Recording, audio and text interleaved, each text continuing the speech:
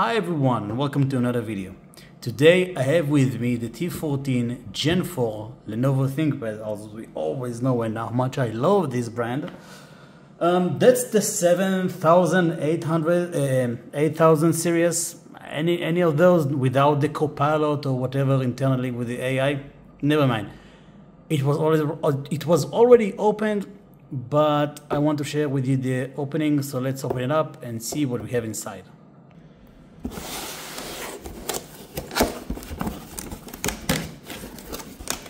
So inside we have those things that keep the environment safe, and here we have the device. Anything else inside? Yeah, the charger. Let's get out the charger. And here we have the device. Before getting to the device, let's see what kind of charger we are getting.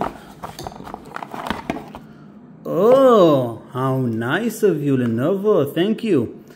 So finally, after 4 generations, Lenovo are giving away the faster charger for the Ryzen CPU type of laptops.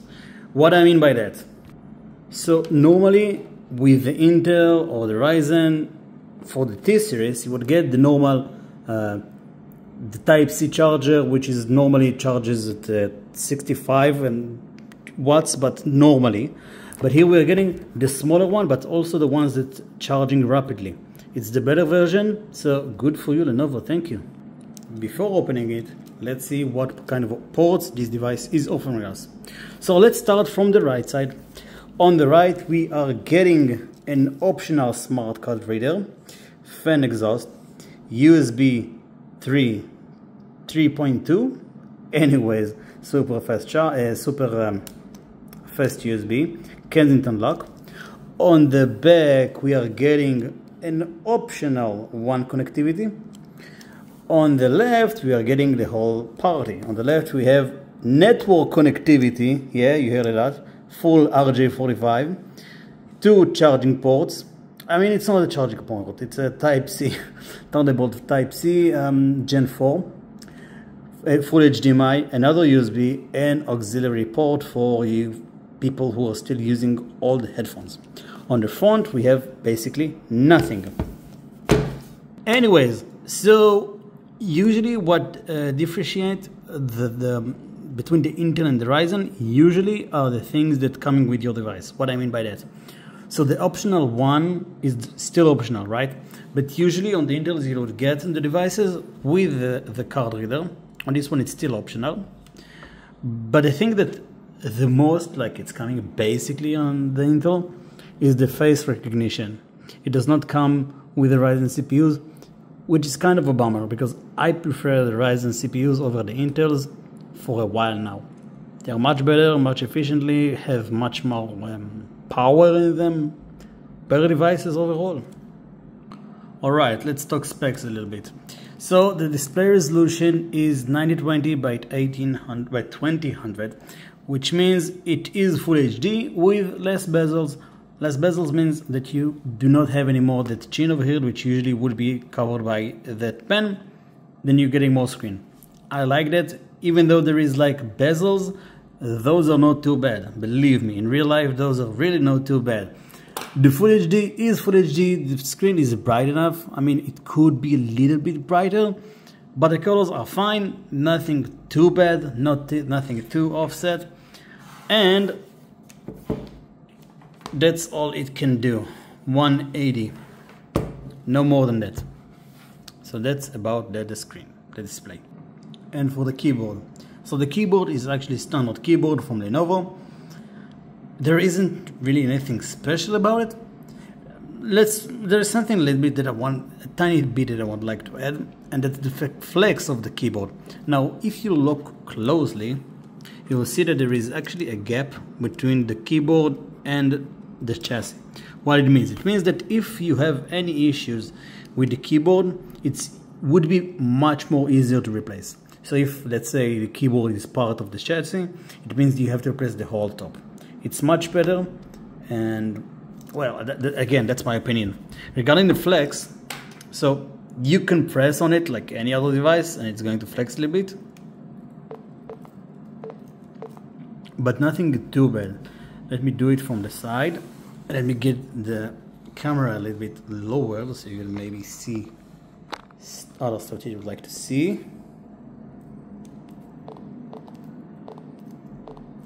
Nothing too bad. The typing experience is great as always. The FN key is still on the left. On the next generation it probably will switch places. Lenovo gave up, apparently. Let me type something for you. Oh, sorry for the caps lock.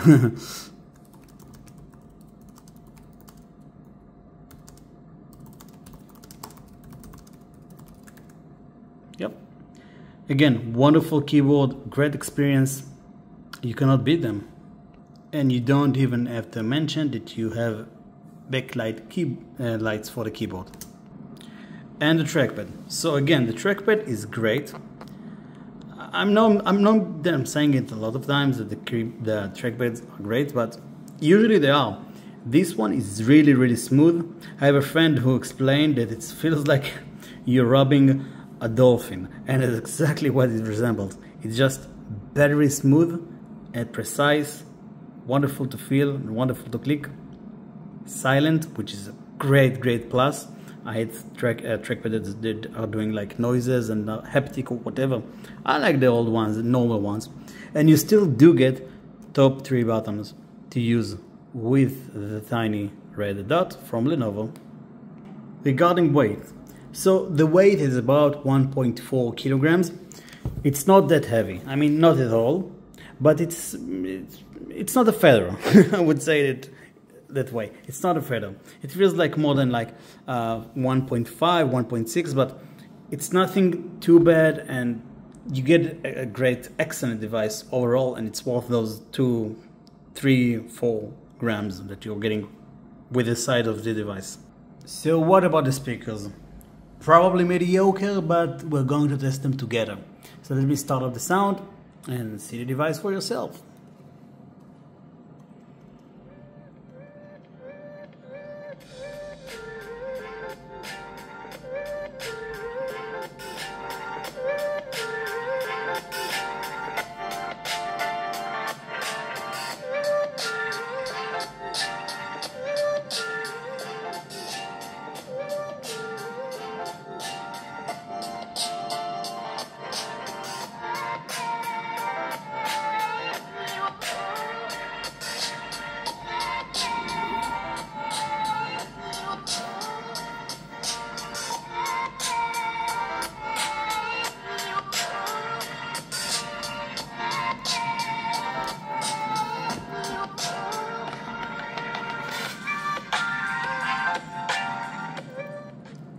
So, as you've heard, I'm sorry Lenovo, trash.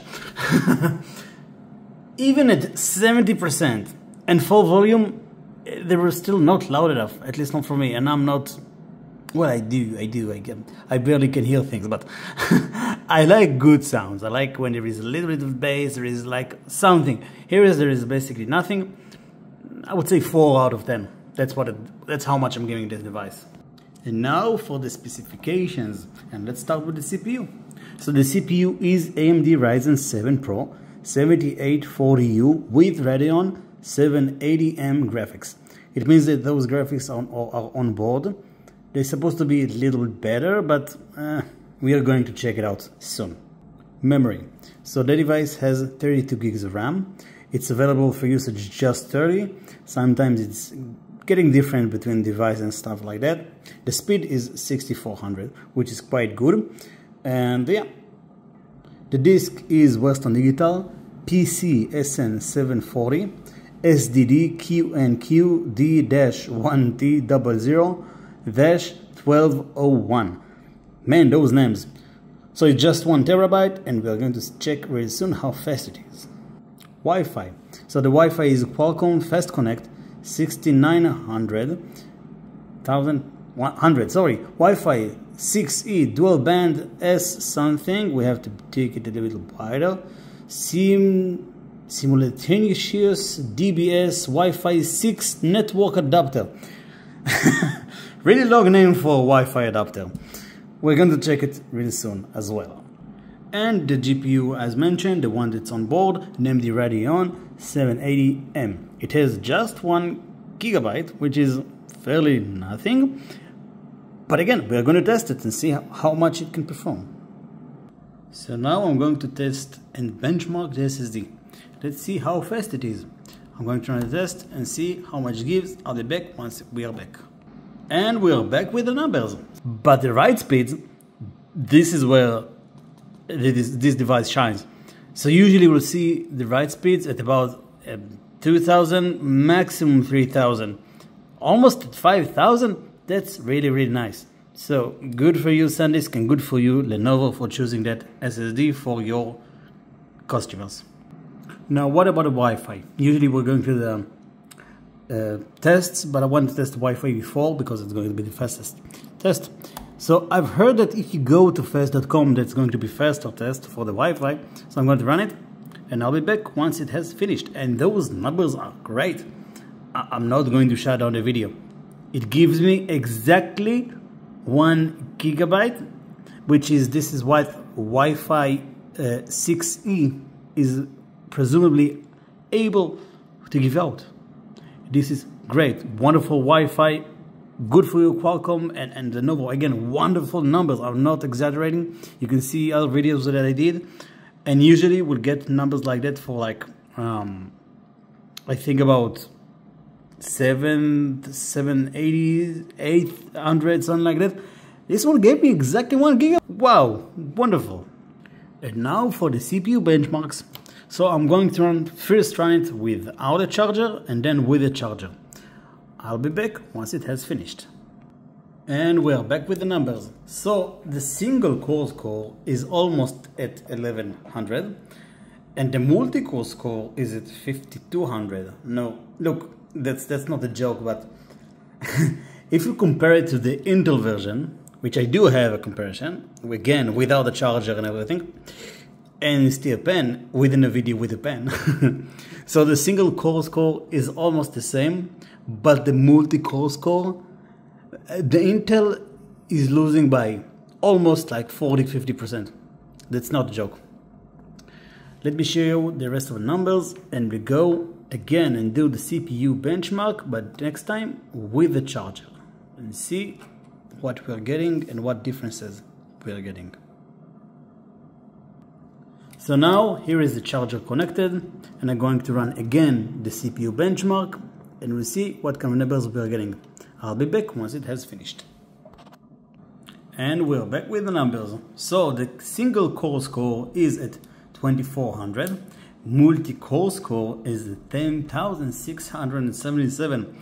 Now again, sorry for having this comparison with the Intel, the 13th gen, but I can't ignore the fact that it's much better than the Intel.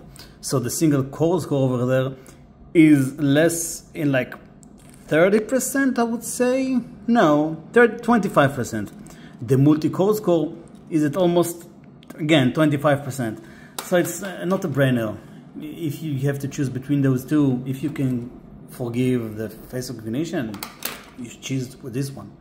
Anyways, let me show you the rest of the numbers, and we go to the GPU onboarding benchmarks. And now for the GPU benchmarks. So I'm going to start with the OpenCL, and I'll be back once it has finished. And we're back with the numbers for the OpenCL. And the number is 26,606. Show you the rest of our numbers and go to our last benchmark. And now for the Vulkan benchmark. I'll be back once it has finished. And we are back with the numbers for our last benchmark. So the Vulkan score is 31,972. Nice number. I mean, for an onboard, wonderful. I'll show you the rest of the numbers, and we are going to do the close-up. So that was it for the T14 Gen 4 Ryzen CPU, the 7th series CPU. So my conclusion for you, or should I say for us, about this video is basically that this device, if you can get it for a fair price, I would say, also I got it for $1,600, something like that, so it's fairly cheap. So if you can get it for like $1,000, maybe a little bit more than that, you are good to go. That's a really good device. Yeah, the screen isn't like 4K or OLED, or the speakers are not great, and you're missing the face recognition, but everything else is just wonderful. You're getting a lot of ports. You're getting a great part of life for like 3 to 4 hours at least. Great keyboard, wonderful trackpad, great charger. I mean, overall, the overall package for the price and for the device, for a 14-inch device that can perform such good numbers within the benchmarks, I would say enjoy it, buy it, and yeah. If you have any questions, do let me know. I would love to answer them. And thank you for watching. I'll see you on another video.